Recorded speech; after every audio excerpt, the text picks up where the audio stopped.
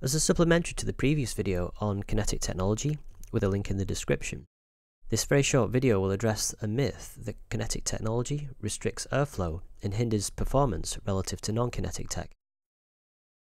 Kinetic technology relies on narrower cyclone tips, and so it's reasonable to assume that this would restrict airflow and thus require more powerful motors. This assumption seems to have become a myth, which does a disservice to the technology, its manufacturers, and viewers on the internet.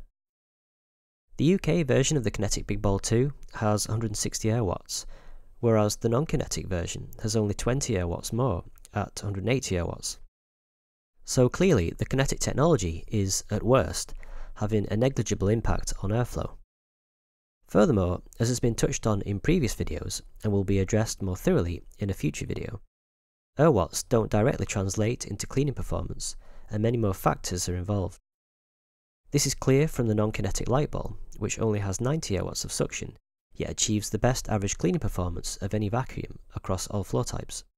And this is principally due to its cleaner head design and the way it interacts with the flooring. Many subsequently argued that the sub 900 watt motors imposed by the EU would bring an end to kinetic technology.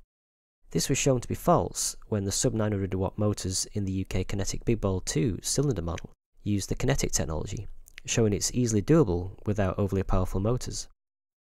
The reason for this is that each machine design, according to the promo, is tuned specifically for performance with the resources it uses.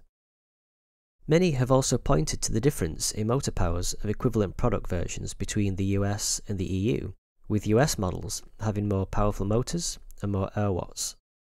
Again, air watts don't directly translate into performance. One possible explanation for this I've encountered is that in the US, the market is different and marketing is a numbers game. Bigger numbers translate to the idea that it's better, which isn't strictly true, and one-upsmanship is rife. Smaller numbers are often wrongly seen as representative of inferior products, and rivals capitalise and peddle this fallacy.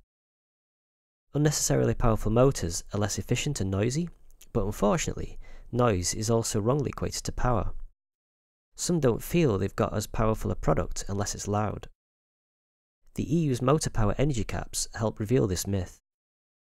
The EU light bulb, for example, shows that by using an ultra-quiet 65 decibel 700 watt motor that produces just 90 air watts at the floor head, you can achieve the greatest holistic cleaning performance of any current vacuum.